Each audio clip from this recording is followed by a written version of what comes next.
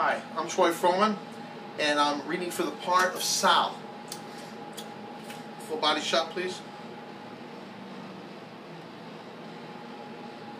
Okay, here we go.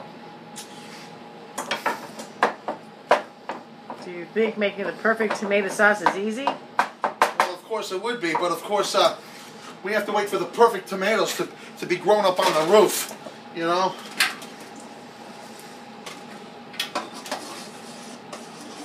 You know, Sal,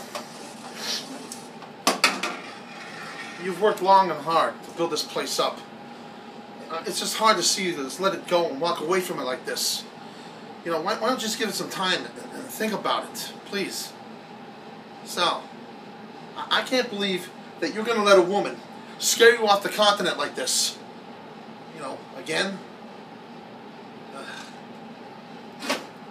Okay, now it's time for the improv that you wanted. Here we go. So you think making the perfect tomato sauce is easy? Well, you know, it could have been, but no, Giovanni needs the perfect tomatoes to grow up on the roof, you know? It takes time. And I'm an impatient guy, you know?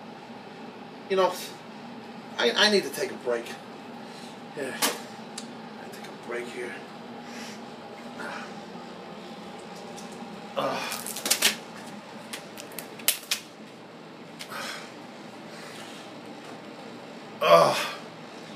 Let me tell you something about those tomatoes.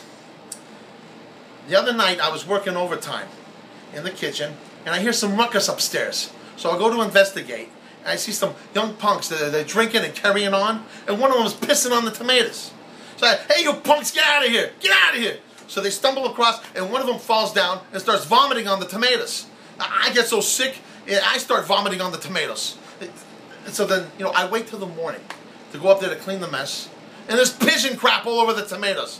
The perfect tomatoes. Ah, Jesus Christ.